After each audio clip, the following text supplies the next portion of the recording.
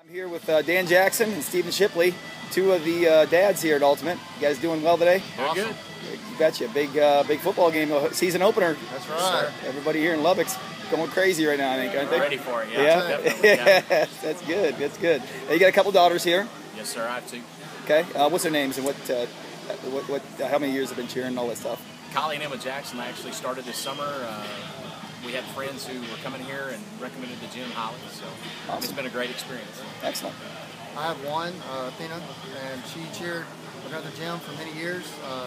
Took some time off and come back and fell in love with this place the last 2 years and really excelled and really grown in all her abilities. Awesome. So this place is treating you both really well. It is awesome. Good deal. I would recommend it to anybody.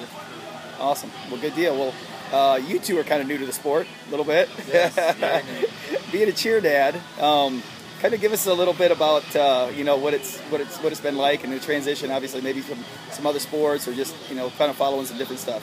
Oh, we did the usual little dribblers and stuff. We go to a small 6-man school outside Lubbock and did that. And the girls had been interested in cheer, and like I said, we started this summer. And very impressed with the coaches that they've got in place. I mean, my girls have excelled. They like it. They like the atmosphere. I like the atmosphere here.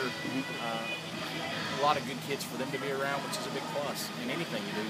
But team sport-wise, it is very impressive. I mean, these kids are athletes. I mean, anybody that thinks this stuff isn't, if you got a preconception about it, you better get rid of it before you walk in, because they are really super athletes. They are, absolutely.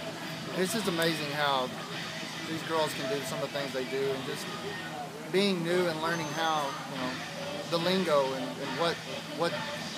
what jumps and all this other stuff go with what terms, and kind of getting that down is a big thing, and something I'm still working on. But being able to understand what they're doing and being part of it is awesome. This is a very welcoming gym. You can ask anybody any questions around here. The leadership in this place is great. The girls are awesome. They have group chats and stuff like that, but they're all being monitored by the upper level people and by their coaches, and so it's very well monitored. They have a high expectation, and they're kept to that expectation at all times. That's awesome. Good deal. Now, one of the things I got to ask. I mean, you got daughters flying in the air and tumbling all over. Does it get you guys kind of get a little nervous at times? Like anybody else? Good insurance policy, believe me.